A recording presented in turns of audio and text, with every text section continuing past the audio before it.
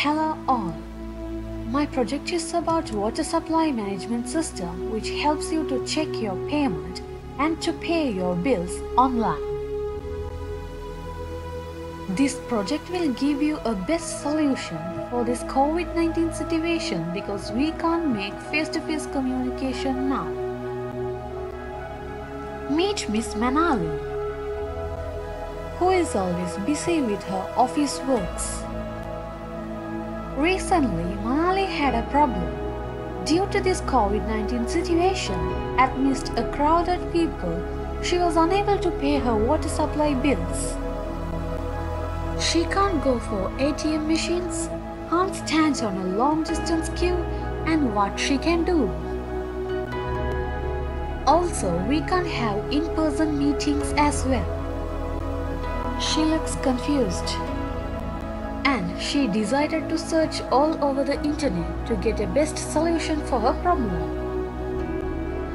And yes, she got an idea. Why can't we use an online website or an online app to make the payment?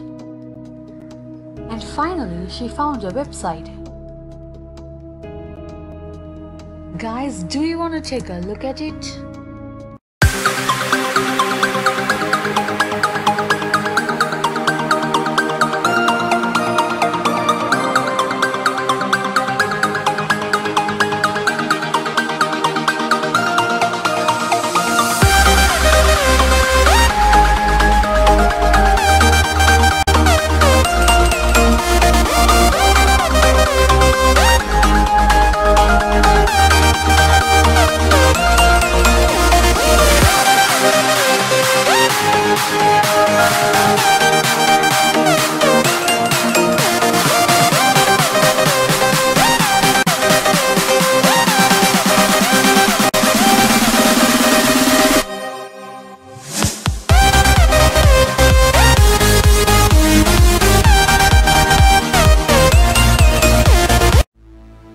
Now, let's look into software architectures.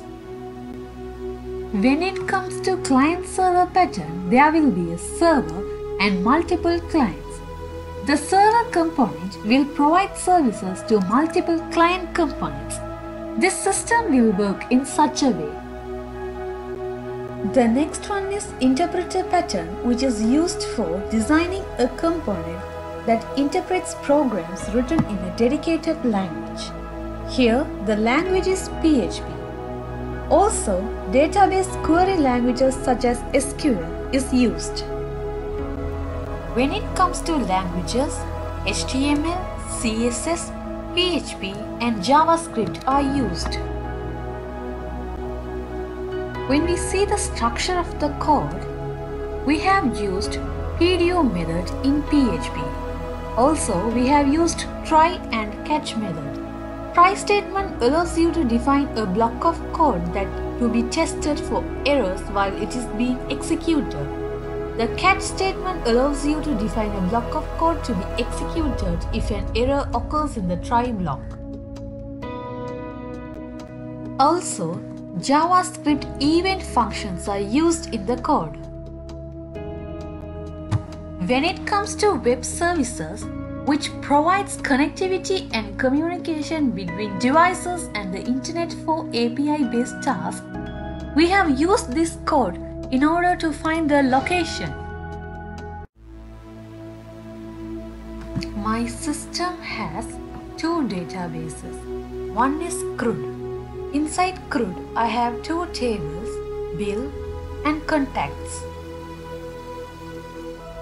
Inside contacts, I have saved several details so we can view it in our interface. The interface will show the details like this. The next database is Process.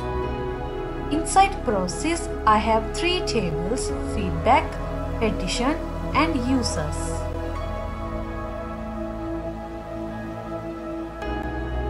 Functions.php and server.php are the backend of my project. let's discuss about object orientation. Encapsulation. It allows us to protect the data stored in a class from system-wide access, and fields are set to private. The password which is taken from the users in order to log in is encrypted before serving it in the database for security reasons. Composition. Login and registration parts are combined with rest of the parts of the website. Without proper login and registration credentials, you cannot access the rest of the part of my website. Also, documentation and commenting are also done for ease of use. The second one is event-driven. Graphical user interfaces. There are more than 11 interfaces together of admin and user side.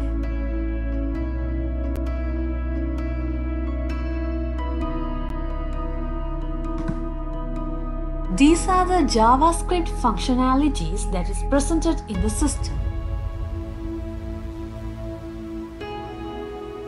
which will give the users a visual treat. These are the codes for the above shown JavaScript functionalities. These are the button functionalities presented in the system, which will redirect the users while on click. This is a rating system where customers can rate the services. This is an example of external links provided. And these are the alert messages which will be presented while using credentials to log in. Third one is virtual identity. We have presented two different logins for users and for admin. Users will be uniquely identified using the username and the encrypted passwords. The feedback form and the petition system will work similar to an online chat system. Last one is interoperability. The system works very responsive and it is optimized for mobile as well.